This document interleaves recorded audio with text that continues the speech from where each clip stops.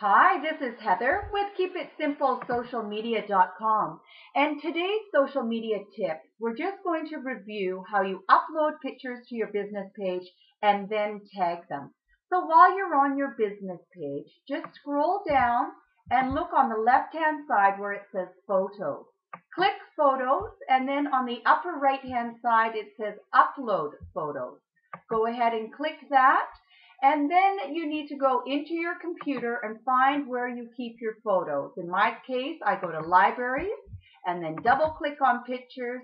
And the first file, I've created one that's called Facebook Tagging. So if I click on there, here are the pictures that I would like to upload. So I just go ahead and click the pictures that I want to include. And you notice I'm clicking more than one picture at a time.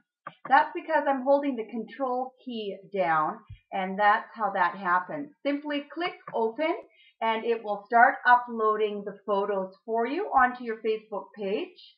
I like to say where the pictures are taken from, and this was our wine tour.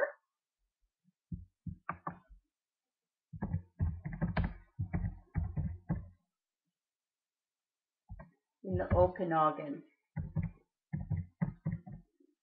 in 2011.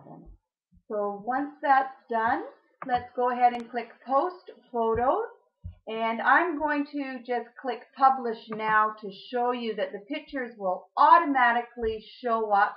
If I just click on my main page, you'll see they've already loaded onto my feed on my wall. So now if I click on the photo, what I would have to do is on the lower side, click Tag Photo, then click on the photo, and there my business page name appears. I'd click on it and it adds it. I click Done Tagging.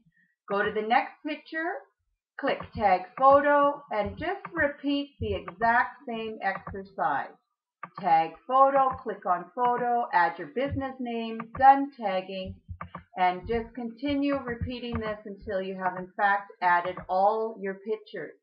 Now, one of the things that you have to remember is as soon as you start adding and tagging on Facebook, these pictures are going to feed into your main photo strip across the top. You see all those pictures I just uploaded are now on my photo strip.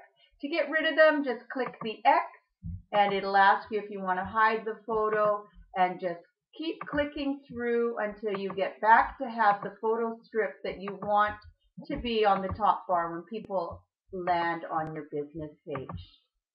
This is Heather Clifford. Keep it simple social media.